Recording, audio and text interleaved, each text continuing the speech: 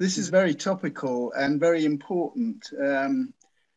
I'm looking forward to learning a lot tonight, and I'd like to welcome Dr Alastair Leake, who's going to talk to us about the Allerton Project. Welcome, Alastair. Thank you very much, Nick, and welcome to everybody else. I'm delighted to join you, and I'm sorry, as I say, we're not in person, but anyway, hey, this is best we can do. So I'm going to take you through a short presentation, which I'll outline the work of the Allerton Project.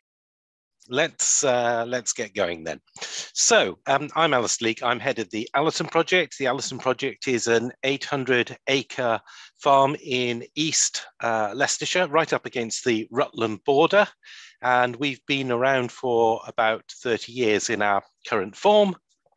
Established in 1992 by the late Lord and Lady Allerton. Lord and Lady Allerton were unfortunate in that their children predeceased them. And so they had no one to leave the land to. And they didn't want the farm just to be sold off and the money given away to charity, there being no other heirs or successors.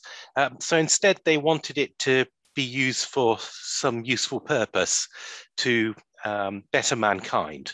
And so we are effectively a lowland research and demonstration farm for the Game and Wildlife Conservation Trust, because that's the charity they chose to leave it to.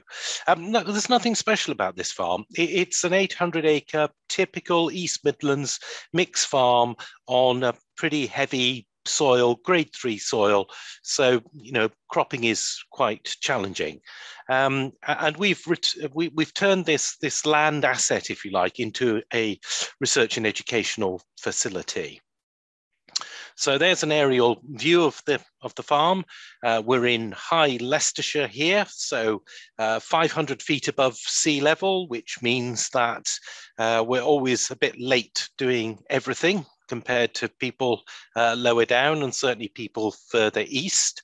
But a remote and very beautiful part of the world, actually, very undiscovered and unspoilt. Just one dwelling built in this village in the last 60 years, so there's not much goes on around here. So they left us some fairly straightforward objectives to combine productive farming with wildlife conservation. And I've highlighted the word productive there because we've made a very conscious decision not to go organic. I farmed organically before I took over here for a period of over 10 years. And during that time, I compared my productive output with that of 2 other farming systems that I ran alongside the organic system. And across that 10-year period, the productivity of the organic farm was 40% lower than the conventional one. And I'll say a few more words about why that's important shortly. And the second objective was to carry out research into the interaction between farming and wildlife conservation, resource management, and the environment generally. So they didn't push us into a tight set of requirements, which is very fortunate, because we now find that dealing with climate change and biodiversity loss, we actually need to look at the whole picture. Just examining one thing is not sufficient. And finally, my team here, there's 12 of us work here, half of us are scientists. We've published over 250 papers over the last 30 years. But one thing I've discovered is that the farmers and politicians and policymakers don't read research papers.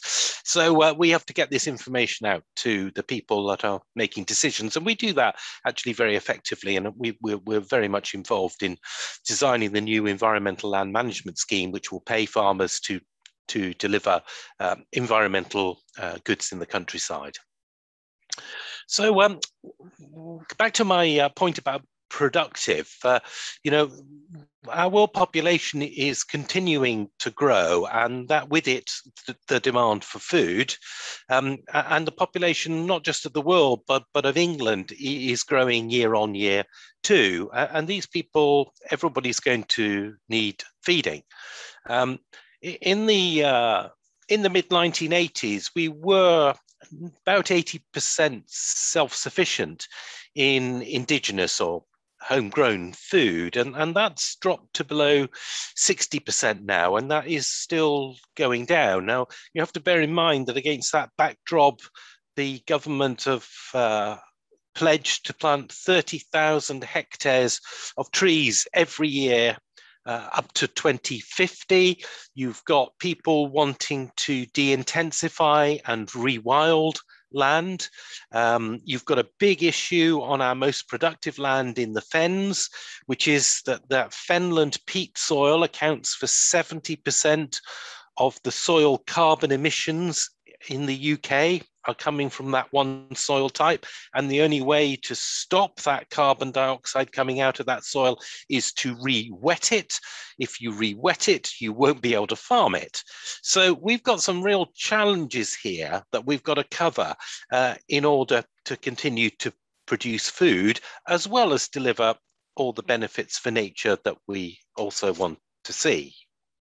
And against that backdrop, if I look at the wheat yields for the UK since the 1980s, from the period about 1950 to 1980, we steadily increased our yields. But really, from the 1990s, those yields have really flattened off. And actually, in the last 3 years, and I'm sorry I haven't had time to add that data, that those yields have actually fallen in response to some really challenging weather conditions that we faced, both sowing crops and harvesting them. So getting more production from the existing land that we're farming looks to me like it's going to be very, very difficult to achieve. And in fact, the land available to feed each one of us has dropped from 2 acres to half an acre in the last 50 years. So that's just a sobering thought that that's the land that we rely on to feed us. And against that backdrop, we also have this disastrous graph. Well, it is particularly for the red line perspective, which is our farmland birds, which have really suffered because of intensification of agriculture. And it's interesting to note that just as our yields have stopped going up at the same rate and have leveled off, so the decline in farmland birds has stopped going down as fast as it was and leveled off. So there is perhaps some hope for recovery. So if I'm to plot here, the national breeding birds, which we first started counting in the 1960s, so we've got no data before that, and we plot those against the national wheat yield, you can see the birds going down as the wheat yield went up. When we took the farm over in 1992, we set about a new management regime, which was designed to try and reverse the decline of those birds. And we did that by improving the habitat around the farm, providing food for birds through hoppers during the wintertime, a bit like people do in their own back gardens, and perhaps slightly controversially, controlling predators during the breeding season. So this would be magpies and crows and foxes. And rats, things like that. And we put this plan of action into place and then measured how the birds responded. And the response was both immediate and dramatic. So the red line there shows what happened to our farmland birds with that management regime. Now, this really is quite extraordinary because we expected an effect, but we didn't expect such a dramatic effect and for it to happen so quickly. And to me, it shows us that we do know what to do to put this problem right. And we just need the right policies and farmers to act as we've done, and we will be able to see this as a national picture. And what I find interesting about this is that the level at which that red line leveled off at is at the same level as we were in the 1960s, when our wheat yields were a quarter of what they are now. And actually, just to complete the exercise, what I then did was to plot our wheat yields against our farmland birds rather than the national wheat yields against the national farmland birds. And to my amazement, I found that our wheat yields actually exceeded the national average. Now, this really is counter to everybody's belief that you can have intensive farming and biodiversity coexisting, but we demonstrated that we could very much do that. And I think that gives us great hope that we can continue to feed ourselves, but without doing it at the expense of wildlife. So I'm now going to take you through some management changes that we've made over the last 30 years and just look at how the birds have responded to those changes. So I've already shown you this bit, which is the bit from 1992 to 2001. 1992 was our baseline year. So we didn't instigate any management change during that year. We just counted what we'd already got here.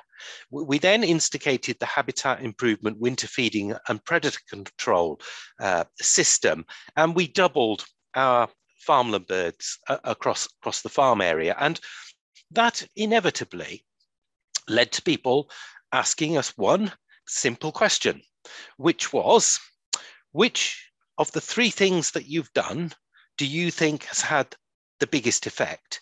Is it the habitat management? Is it the feeding?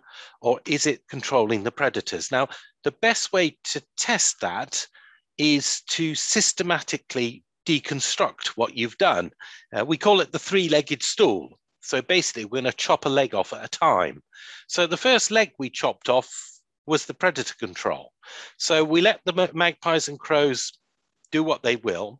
And you can see that that did impact on our songbird numbers. They went down when we did that. And when that decline leveled off, we then took away the winter feeding and they went down again. And in fact, in 2009, you can see that they're really very little different to how the bird numbers were when we came here in 1992.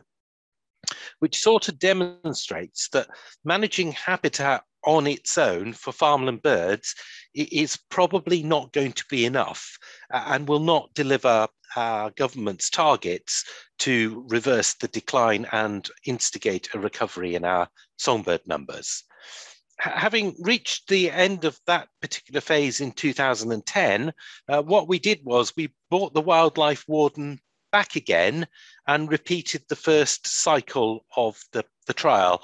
And as you can see, the bird numbers went up again, not with ease. 2013, you see there's a depression there. That's because we had a really cold, wet spring, which didn't favor the birds, which does tell us that climate change is also going to play a dynamic in this going forward. And as you can see, our part-time warden was only part-time, whereas the previous one was full-time, and we gave him more hectares to manage. So he had quite a challenge on his hands. But some people also asked, how did you manage to increase your wheat yields at the same time as your songbirds? And what we did actually was really quite simple.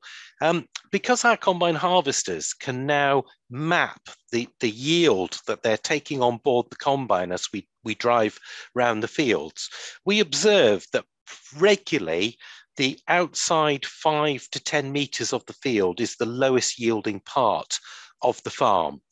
And so what we did was we took those areas out of wheat production and we turned them over to wildlife production.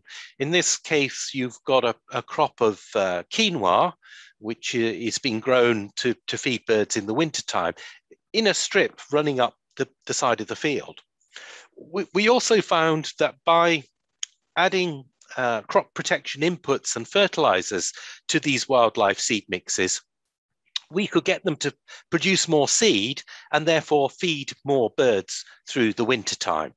So if you visit the Allerton Project, you'll very much see our fields laid out like this, with a hedge, a tussocky grass margin, which is also very good for wildlife, and then a designer seed mix, which has been grown to feed birds during the winter time on a piece of land which doesn't yield very productively for me, the farmer, and then the main part of the crop out into the field, which is the bit that we harvest. And by taking out the least productive areas, we boosted the overall yield per hectare of crops sown, which was why our yields actually went up. These wildlife seed mixes that we grow up the side of the fields, however, are not perfect. The birds tend to have eaten all the seed by the time you get to January. And quite clearly, if they don't get fed from January onwards, then the population collapses as if there was no food at all given to them. They still die, even if it's just later in the winter. So one of the ways we got around this was to start to feed these birds through our own bird feeders around the farm. This is a pheasant feeder, which has been adapted from a chute to feed farmland birds. And what we see, we've got a camera on this, so we did some filming of these just to see which birds were feeding and when they were doing it. So you can see some yellowhammers coming in here to try and get some food in late February when the stubbles are pretty bare. And of course, the downside of putting food out in the countryside is that it's not always the things you want that go for it. Some of the things that you don't want, try to find a way to get it as well, which is quite important to have a wildlife warden who's able to control some of those. And what we found was that when we fed the birds for 5 years, compared to when we stopped feeding them for 5 years, we consistently had double the number of birds on the farm. So this really does emphasize the importance of winter feed and seed for birds. And then the other thing that's critical in a bird's life cycle is provision of insects in the spring and summertime. And we know this because of about 50 years of work on this particular bird here, the grey partridge, which we've been studying on a site in Sussex now for over 50 years. And we found that insects are absolutely critical to grey partridge chicks within the first week or two of their lives. And what applies to the grey partridge is also applies to a whole range of other farmland birds too. Even those which grow up to be vegetarian as adults need a high insect rich diet in the early days of their lives. And the correlation of grey partridge numbers with the amount of insects is very clear. Each one of these dots represents a year of data. So there's only over 20 years of data on that graph. And what we're basically showing on the vertical axis is the number of partridge chicks which survive through to fledging against the abundance of insects in the crops of cereals. And as you can see, the more insects that there are around, the better the chicks survive. So that's very clear. And actually, this site in Sussex, back in 2003, when we went in and having achieved this tremendous result here in Leicestershire, the Allerton Project, doubling our songbirds, the owner of an estate in Sussex got in touch with us and said, can you do the same thing on my farm, but for grey partridges? And that area circled there with the purple ring is the estate. And the red dots you can see there are the little coveys of grey partridge. So they really were nearly extinct on this farm. We brought in our prescription of habitat improvement, winter feeding, and control of predators. And by 2010, this farm was awash with grey partridges. The response was absolutely dramatic. And this is really important too, because it shows that what we do on a clay soil high up in cold Leicestershire, can be repeated on a chalky, warm downland soil in the south of England. Doesn't matter where you are, the success remains the same.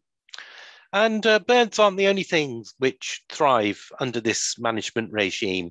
The farm here saw an absolute explosion in brown hare numbers. We have another farm which is 5 miles away, the village of Allerton. We've been counting the hares there ever since we took ownership of this farm in '92. You can see that the hares at Allerton are hanging on in there, not showing any dramatic increase at all. But when we were controlling foxes up until 2000, hares did quite well. In fact, they did so well that we did have to shoot them. Otherwise, they ate all the wildlife seed mixes, so we couldn't feed the birds. But when we stopped controlling the foxes, the foxes came in and controlled the hares. And it wasn't until we brought the keeper back in 2011, started controlling foxes again, did the hare numbers go back up. So that's quite a big difference too. Some of the other species we're measuring are moths, both species and numbers. And we've been measuring those since 1995. And again, we have a trend here which is bucking the national trend. The national trend for both species and numbers is downward. Our farm here, both are upward, which again, I think is an indication of the improved habitat that we have here, which is providing better opportunities for our moths. And of course, we have antagonists to deal with too. I mean, one of the reasons why our songbirds are struggling is that magpie numbers are 3 times the levels that they were in the 1960s. So, you know, if we really do aspire to get our songbird numbers back to where they were in the 1960s, then this is something that we're going to have to grasp, because magpies are undoubtedly having an impact on our blackbirds and our song thrushes. So that's me taking you through a canter on what we did with farmland birds and brown hares. I now want to say a little bit about some of the other work that we've done. As I mentioned at the outset, Lord and Lady Allerton didn't pigeonhole us into some very tight requirements, but we have the freedom to look at a whole range of things. And so we've done quite a lot of work on soil and water, particularly related to soil erosion. Soil erosion is becoming an increasing problem as we deal with climate change. With heavy rainfall events on sloping land, we see soil getting washed away, and we really can't afford to allow that to continue, because the soil is what's going to feed us going forward and future generations. So we've had a whole load of research studies which have looked at the different methods of cultivation, what impacts runoff, what constitutes healthy soil ecology, looking at putting beetle banks across slopes to try to break up the flow of water running down the slope, and looking at how we manage the tractor wheelings, the so-called tram lines in the fields, which are compacted lines which fill up with water and very easily erode. We've also looked at how we can enhance our earthworm numbers, and these do play a really, really important part in helping us to get the water to infiltrate into the soil. And here I've got 2 little soil pits. The one on the left-hand side of the screen is a field which has been regularly ploughed, and the pit on the right-hand side of the screen is one that we've stopped ploughing, and this has been very beneficial to the earthworms. Their numbers have built up dramatically, and as you can see, what I've done with this pit is I've put a little white disc over each one of the earthworm channels, just so that you can see it for the photograph. Now you can imagine chucking a bucket of water into each one of those pits and watching it drain. Quite clearly, the one on the right-hand side is going to drain much more quickly than the one on the left, because there are more earthworm burrows and they are bigger as well. And this is really important to helping us go forward and deal with climate change, because when it rains really hard, we need the water to soak in, not run off the surface and carry the soil with it. But secondly, when we go through droughty periods, the crop is going to need to get its roots down through those earthworm channels to access the moisture deep in the soil and keep on growing through the drought. And this is exactly what we saw in 2018 when we had a summer drought. The fields with the high earthworm numbers also yielded the highest yields because they were able to get moisture. So we've shifted away from a plough-based tillage system to one where we really just tickle the surface, if indeed at all. Very often we sow the crop directly into the stubble of the previous crop. You can see here a crop of wheat emerging in an oat stubble with oat straw lying on the surface. That straw also helps to protect the soil against erosion by cushioning the impact of rainfall droplets when they fall on the soil. So all this work is very good, but here we are, we're only 800 acres in Leicestershire. We need farmers across the country to be doing that. So that's exactly where our educational program comes in. And prior to the pandemic, about 4,000 people a year pass through here, coming to see for themselves the work that we do. I don't expect people to go away and adopt everything we do. That would not be possible. But if each farmer just goes away and does one thing or two things of what we've done, then that would start to make a difference. And as our visitor numbers have grown, we've had to develop our facilities on site. So you can see here we have an old cattle shed, which we originally converted into some offices and a lab, but we've now turned this into a new purpose-built visitor and training centre. And we've tried to emulate in the building what we're trying to do out on the farm in terms of sustainability. So we have surrounded the building with 500 bales of our own homemade straw. This used 8 times less energy than using man-made insulation, but gives us double the insulation capacity. And of course, straw is mostly carbon, so we've locked that carbon dioxide up in the straw, and now it's locked up into the building, helping keep us warm in winter and cool in summertime. We then chip all our coppiced hedgerow and brushwood, which comes from our woodland management, and we shoot that into one of our grain trailers. The chipper itself costs £1 million, I'm told, but we only hire it by the hour.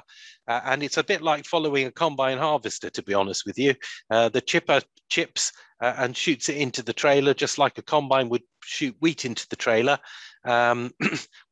This stuff we used to try to burn in the field to get rid of it by pouring diesel on it very ineffectively. The grain trailers cart the wood chip down to the grain store. We tip it on the floor, which is a vented floor. It blows air up through it, which helps to dry it. And we use 128 solar panels on the roof to provide the electricity to dry that wood chip. The visitor centre itself is heated, and the electricity comes from the solar panels on the roof. And you won't be able to see this tank anymore. This is a rainwater harvesting tank. It's buried underground, but all the water from the roof goes into that tank to flush the toilets, so that we're not flushing drinking water quality down the toilets that's been pumped all the way up from the reservoir using electricity. And then the car park we've made permeable, so when it rains very hard, the water doesn't run off and cause flooding further down the catchment. This is actually made out of recycled silage wrap. Silage wrap is a really difficult thing to get rid of because it tends to be dirty and difficult to recycle, and therefore tends to end up in landfill. But you can make it into this permeable, hard standing area. And the advantage of it being permeable is we've actually been able to sow it with wildflowers and get them to grow. So the car park now actually is more of a wildlife habitat than it was when it was a field. because it's got all these flowering plants within it. And we entered our building into a competition, which I'm delighted to say we won Sustainable Development of the Year, and we beat the first carbon neutral office block to get that award. And the following year we were awarded a Rural Business Award as well for our development. So I'll just finish off with a final few slides to talk about the people that we work with. As I mentioned before, we now see over 4,000 visitors pass through here, and I'm hoping we'll add Market Bosworth Natural History Group to that number when we're allowed to do so. Actually, we can all meet outside here, and we can go on a farm walk without any risk at all. So I'm going to encourage Janet that when next spring comes, that we have you out here to have an evening with us, and we attract all sorts of people that come to see what we're doing, from environmental groups to policymakers and politicians. We work very closely with Nestle, with 100 dairy farmers in the Lake District. We do their conservation plans for them. These are the guys that provide the milk that goes into the 8 million Kit Kat bars that come out of York every day. We also work with Kellogg's. We do the conservation plans for the farmers that supply the 100,000 tons of English wheat, which goes into making your Special K for your breakfast in the morning. So we've got some important partners there that we're with, and then quite a lot of people in the agricultural supply chain too. And then the visitor centre, training centre gets used as a community centre too. This village is like many, many small villages. We have one church. It has no electricity to it, no water to it. It's out in the middle of a field, so there's no parking, there's no heating. It really doesn't lend itself to anything else. So this has produced an opportunity for us to engage with the community, which has proved incredibly useful. And we're also bringing children from Peterborough and from Leicester, Mansfield in Nottinghamshire, and from Corby, many of whom have never ever visited a farm in their lives and don't know where their food comes from, never mind the nature which we see on the farm. So well, ladies and gentlemen, that's really me finished giving you an introduction to the Allerton Project, but it would be wonderful to see you here, to see it for yourselves at some time. And I'll now pass back to Chairman to field any questions. Thank you. I'll kick off if that's okay. When you double the number of farmland birds, is the range of species increasing, or is it the same birds like the yellowhammers that you're seeing a lot more of and you had very few of in the first place, or is there a bigger range of species? Yeah, we have a bigger range of species as well. I think probably the best example is the tree sparrow. The tree sparrow was not here when we arrived. There were none. When the keeper started feeding in the wintertime, the tree sparrows came back, but they didn't breed. They didn't breed because there were no nesting sites. So the ecologist here started to nail up nest boxes in colonies on ash trees around the farm, and then they started to breed then as well, and now they're colonizing other farms around us from our site. So that's a very good example of a species which has returned. Not the only one. The number of species of moths has gone up, and there were no grasshoppers here at all for the first decade, and now grasshoppers are extremely common across the whole farm. Well, Dave Underwood would like to ask a question. So Dave, if you want to unmute yourself, that would be good. Thanks, Alastair. That was fascinating. I've got two little questions. You mentioned DEFRA on the slide. Have your successes visibly influenced or changed DEFRA policies going forward, particularly with respect to the wildlife and things? Yeah, so in the environmental stewardship scheme, there are a whole range of options which were devised by our scientists, which farmers are now paid to do. These include pollen and nectar mix options, wildlife seed mix options, conservation headlands, beetle banks, to name just a few of the more high-profile ones which farmers adopt. And so that will have had an effect around the country.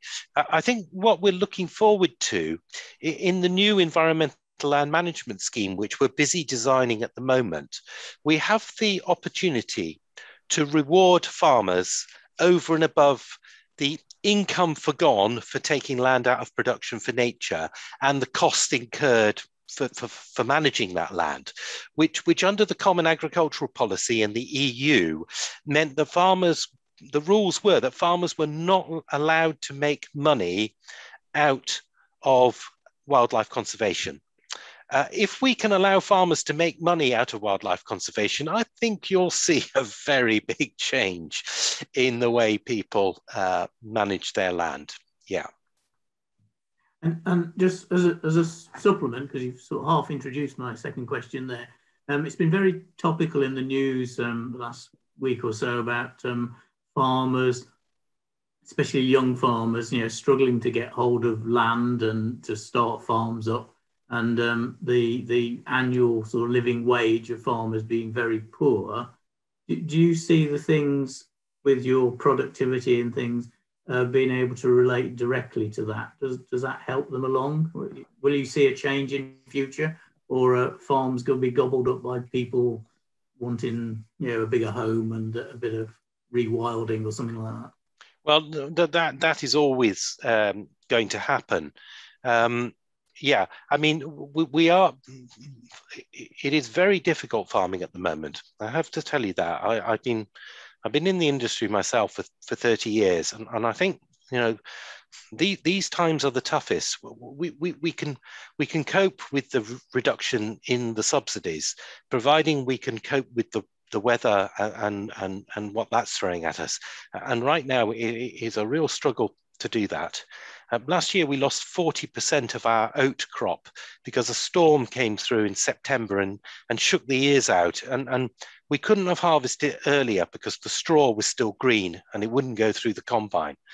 Not only was that a disaster for my crop of oats, but those oats then lay on the soil surface and germinated and provided a great mat of greenery, which it was impossible for us to drill the next crop into.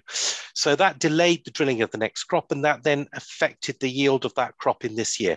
So we have this knock-on effect going from season to season when we start to get into difficulties. So it is a challenge for younger people coming in.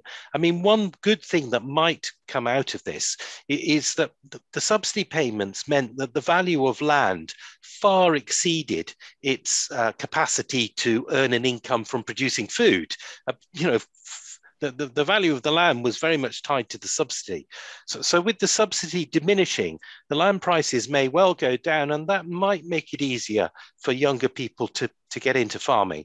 Incidentally, I'm not from a farming background at all. I'm born in inner city Bristol. In order for me to get into farming, I've had to farm somebody else's land for them. That's the only way I could do it. John Moulton's got a question. You haven't mentioned anything about wildflower conservation at all. The biggest problem for that is eutrophication, which is mainly caused by runoff and extra nitrogen fallout from vehicles as well. And that's destroying lots and lots of sensitive plants throughout the country. You also mentioned you put fertilizer on your strips of seed mixes along the side. Now that's likely surely to destroy colonies of bryophytes. There's a lot of arable bryophytes that are very rare in this country, and a lot of arable weeds as well. You haven't mentioned these at all. What are your thoughts? Well, first of all, we don't have many arable weeds or particularly rare ones here, mostly because the land would have been largely pasture land up until the war, when it was ploughed out. So the arable weed seed bank is not reflective of of an ancient seed bank as such. I mean, what we do see where we take land out of production and turn it back to nature is actually many of the traditional grassland weeds return, like cowslips. Cowslips are in abundance on the farm here now. We do also have an ancient hay meadow, which has got over 60 species of plants, including orchids and yellow rattle and so on. And that is rich quite simply because the field has never been sprayed or had fertilizer added to it. So it's one of the part of the 3% of ancient hay meadows that still do exist. But you're quite right. The problem with productive agriculture is that in order to produce, we put inputs, and if you want to revert that back to to old hay meadows, then the first thing you need to do is to deplete the fertility out of the soil, to get it down to low fertility when those weed species will thrive. So I may not have mentioned them, but they're not off my radar by any means, but just limited in what I can tell you in a short presentation. Thank you. During your presentation, Alastair, when you were talking about a number of songbirds, and you mentioned obviously controlling things like crows and magpies and other predators, on one of your graphs you did show that the magpie numbers have increased hugely since 1966. Is there any particular reason why the numbers should increase? That's very difficult to say. I would think there's probably two things going on there. One is there are less gamekeepers about controlling magpies than there used to be in the 1960s. But I would put the principal reason down to the availability of roadkill, which is feeding the magpies through the wintertime when normally their numbers would have been curtailed by a shortage of food. If you think about the volume of traffic, the speed of traffic that we have now compared to back in the 1960s, this is producing a bountiful resource to feed scavengers such as magpies. Yeah. No, thank you. That was, yeah, I mean, I did wonder whether there was sort of a more environmental reason as to why they should increase. Similarly to foxes, I suppose, with urban gardens and towns being a good sort of place for food and things like that. I'd be very keen to organise a visit next year. Would you have a suggested best time to come, or is that not the point? It would be information that you would be giving us anyway, whatever the season. No, well, there's always something going on in the countryside, but if just for the purposes of an evening meeting and the weather and the songbirds, you probably want to come in May or June. Yeah. May is particularly fine in my view. Yeah.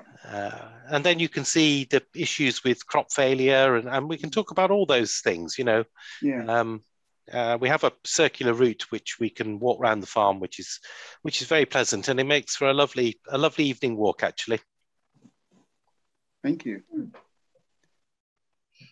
Do you finance all your work from the farm, or your partners help to finance it, or how do you finance everything that's happening? Lord and Lady Allerton left us a legacy which has been invested very wisely by my trustees. We draw a small income from that. Traditionally, the farm profits provided the rest of the income, but mercifully, I'm no longer reliant on those farm profits, which is a very good job because they are now non-existent. And so all the income, we are completely self-supporting here. We get no support from elsewhere other than what we garner through our own efforts. Those efforts include research contracts to carry out fundamental research, which are mostly actually still funded by the European Union because the government decided to stay signed up to the EU research programs, which is very fortunate for us because it allows us to bid into that pot of money, which of course the UK government also pays into. So that is our biggest source of public money at the moment. We've just won a Natural Environment Investment Readiness Fund grant, which will pay us to put together a calculation matrix that will allow a farmer to work out how much carbon is stored in his hedgerow. And then we do the commercial work for companies like Marks and Spencer's, Waitrose, Kellogg's, and Nestle. And we run training courses for farmers to come and learn how to do it. Agronomists, we run a professional qualification for agronomists in conservation management, which many agronomists are choosing to study for now because their clients are expecting to be guided by them. And that will be important for them to access grants going forward. So we have a variety of sources of funding, something I'm very comfortable with. Can I equate it to growing lots of different crops on your farm? If one crop fails, then hopefully the rest do okay, and you'll come through. Alastair, when you were talking about ploughing techniques in the area, you're discussing earthworms and stuff. You mentioned as well that you're actually not doing so much ploughing now, but doing direct sowing and including direct sowing into the stubble, which I thought was very interesting because I've also attended other talks where they're talking about lack of earthworms in farmland because of deep ploughing. But it is such an ingrained activity in the farming community. I wonder whether that approach is being adopted by anywhere outside your particular project. Yes, back in 1999, we did a survey of tillage practice, and we found that 90% of the arable land in England was being ploughed. We carried out a survey again in 2006, so that was 7 years later, and found that there'd been a massive change in that period of time, with over half the farmers moving away from ploughing to what we call minimal tillage, where you don't turn the soil over the way the plough does, but you just tickle the surface. And some of those farmers have gone the next step and actually don't tickle the surface at all, but just put the seed straight in. It does require you to make sure you look after your soil very carefully, because the one thing the plough does is take out a whole load of compaction. And so if you compact the soil by driving across it during a wet harvest, then you're not going to be able to sow directly into it. You're going to have to do some remedial work. We've been using a new piece of equipment which has been developed called a low disturbance subsoiler, which allows us to take compaction out of the soil by dragging this tined implement through the ground without ploughing. And this is proving very useful, not just for the soil structure and for our cropping, but also for the earthworms, because it won't surprise you to learn that they don't like compacted soil either. They can't move about in the soil that's compacted. Once we get the earthworm numbers up, and we've got one field here where we've gone from 200 earthworms per cubic meter to 700 earthworms per cubic meter over an 11-year period. They will start to do a lot of the work in the soil for you. Not quite free of charge. You've got to feed them, which means chopping straw or spreading manure on the land to give them plenty to eat. But they will do a lot of the work for you, and with the advantage which I outlined in my talk regarding water infiltration, reducing runoff, and helping during periods of drought. So it's interesting to know that people are adopting that approach then. Yeah, okay, thank you. Yeah. You just mentioned about the earthworms. We were just wondering, did your increase in earthworms, did they all find their own way into your land, or did you help them along in any way? No, they've done the reproduction themselves. We haven't been buying earthworms in and spreading them. But to be fair, you know, the comment I meant about feeding them is quite right. And so, you know, for instance, we're doing things like growing cover crops. So if we're planting a crop like spring wheat, for instance, instead of leaving the stubble bare through the winter time, we'll go in with the direct drill and sow something like mustard or rye, and that forms a green cover, and then we destroy that in the spring, and those crop residues go to feed the worms. So you know, we are deliberately trying to improve the soil health by the way we manage it. Thank you very much, Alastair. I hope to come and see you next year. We're in May, and the talk was fascinating. It was wide-ranging. It delivered a lot of interesting data, and I've seen a couple of farms near where we live where they're not ploughing anymore, and I suspect that you're having a big impact, and congratulations to you, and let's hope the elms comes through quite soon. Thank you very much for an excellent talk. Thank you very much, and thank you very much for your kind invitation.